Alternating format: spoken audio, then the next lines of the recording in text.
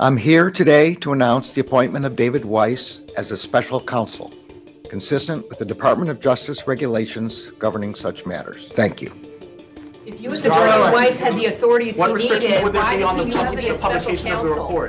Do you still have faith in U.S. Attorney Weiss after the deal fell apart? The questions that were being shouted at him were, if Weiss had the authority he needed, why name a special counsel?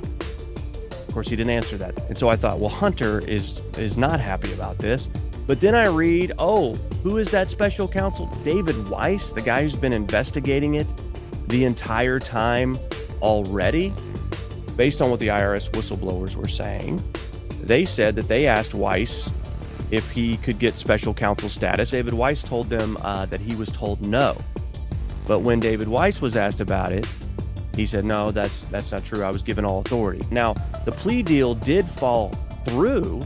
If you remember, the judge read through everything that was indicated inside of this plea deal and buried way down deep in the fine print, it gave Hunter Biden immunity for anything and everything committed prior to that date. And she called it out and said, wait a minute, you're giving him sort of blanket immunity? And the prosecution said, no, that's not what we're doing. That's not what we're doing. And then Hunter's legal team said, what? Like, that's what we agreed to. If that's not the case, the deal's off. And then it blew up. Meanwhile, the statute of limitations continues to tick, and it's getting very, very close. Catherine Herridge talking about what this actual appointment of Weiss as special counsel does as it relates to the Hunter Biden case. Former federal prosecutor I spoke to just before this event said to me the appointment of a special counsel would have the effect of delaying a resolution on the Hunter Biden matter, in his opinion.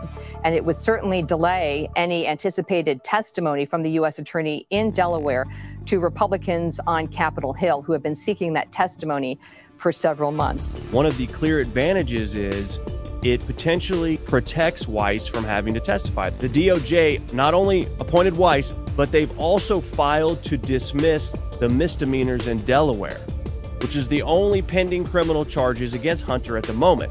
So they appointed a special counsel and at the same time filed to dismiss those misdemeanor charges.